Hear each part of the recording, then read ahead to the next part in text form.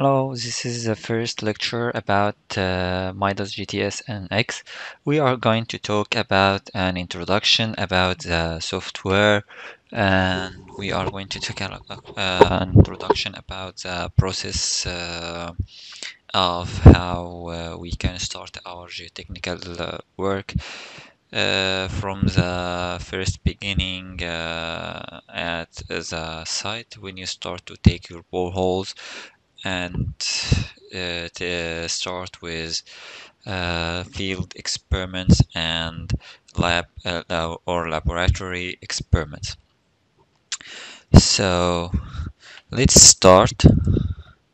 Uh, the first question we have to answer: what is soil mechanics or geotechnical engineering?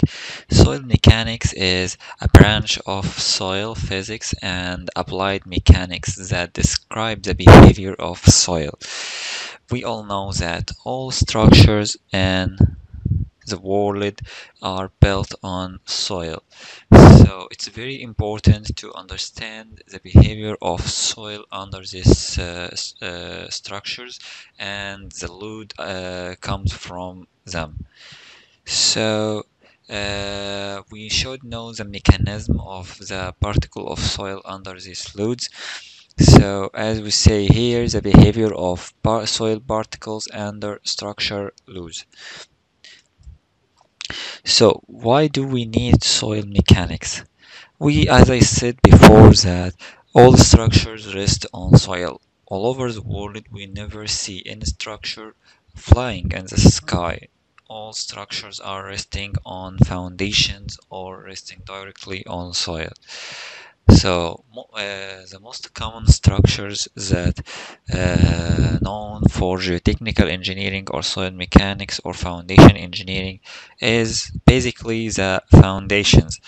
No one or no engineer hasn't tackled before the foundations for building, for bridges, or for any structure.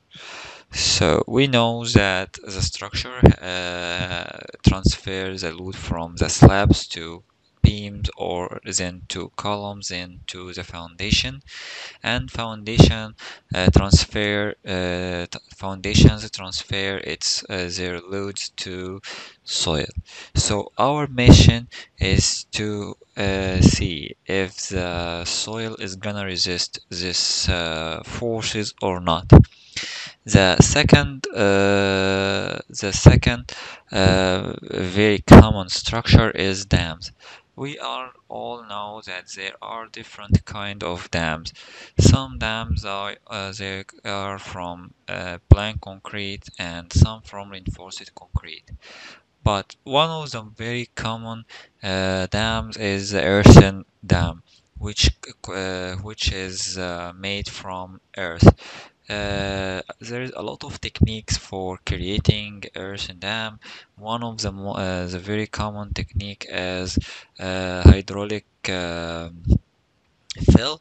Like you start to put the soil from the place you can find the soil you need, and you add it to a river or to any source of moving water, and you start to collect your soil at the dam location, and you start to create your dam.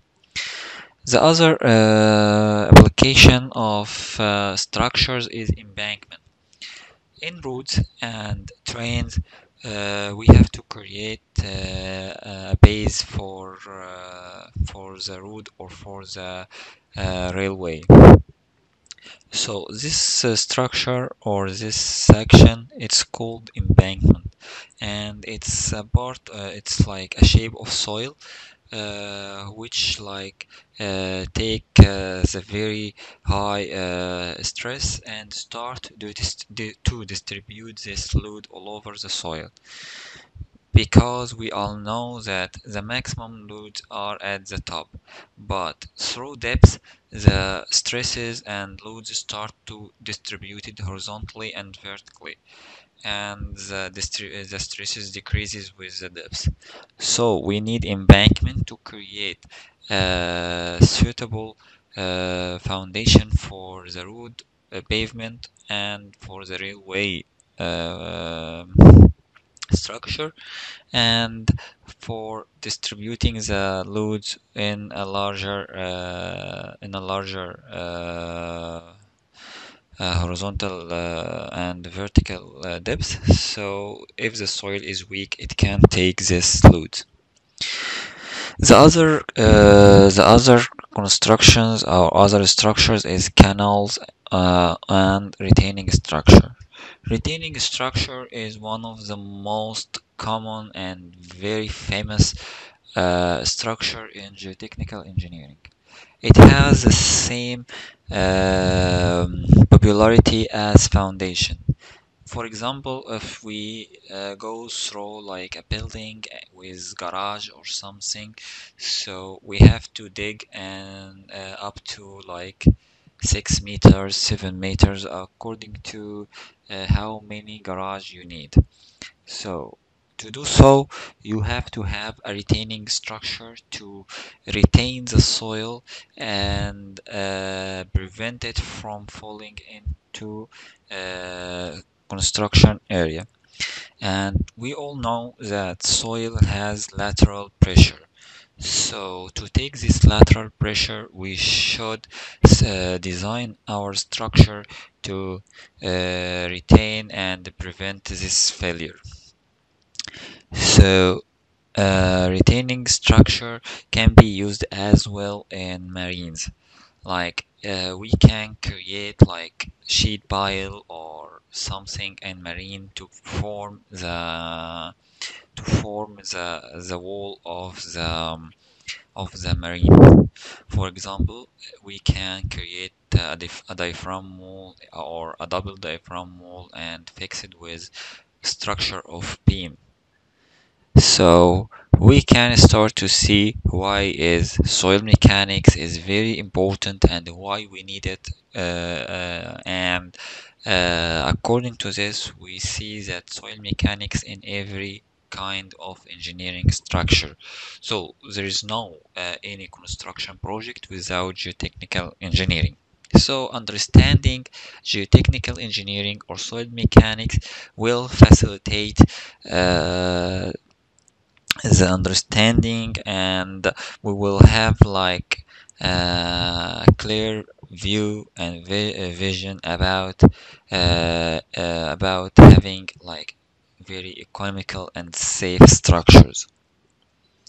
So the reason why we need soil mechanics, as I said, all structures should be safe when they are resting on soil, and we should obtain very economical design, because we know that the two main conditions for structure is to be safe. Safety always come at the first.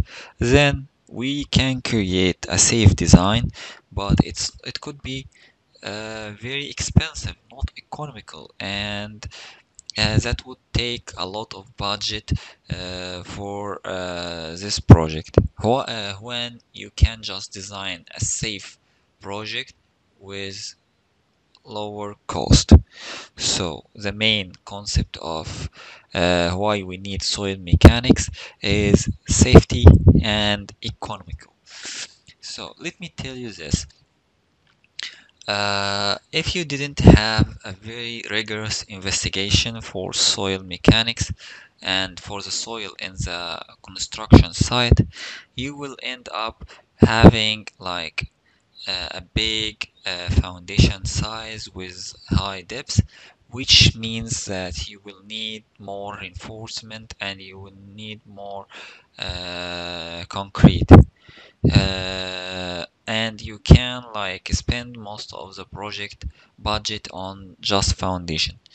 So having a rigorous, meticulous report about the soil in this area will provide will provide you with the parameter which will help you to obtain this safe and economical design.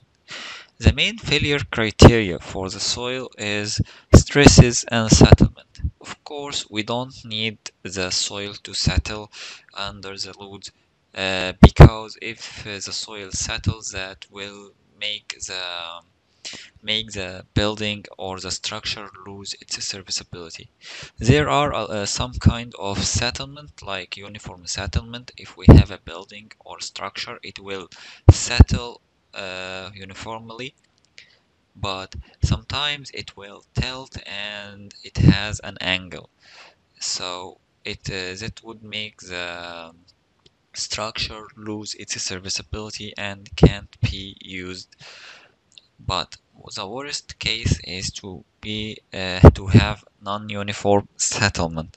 So all the structure has different values of settlement all over the base, so that will cause catastrophic failure.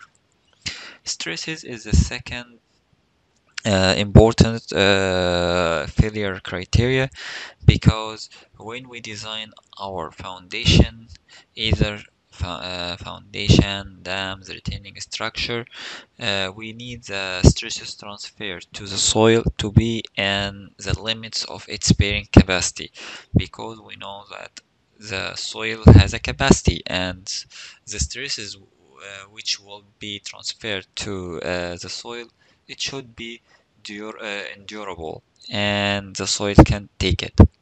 So at the end, the target is to obtain the most economical and safe section. We will stop this video at this point, and in next video we will talk more um, about the geotechnical report and what should be included. See you next video. Thank you.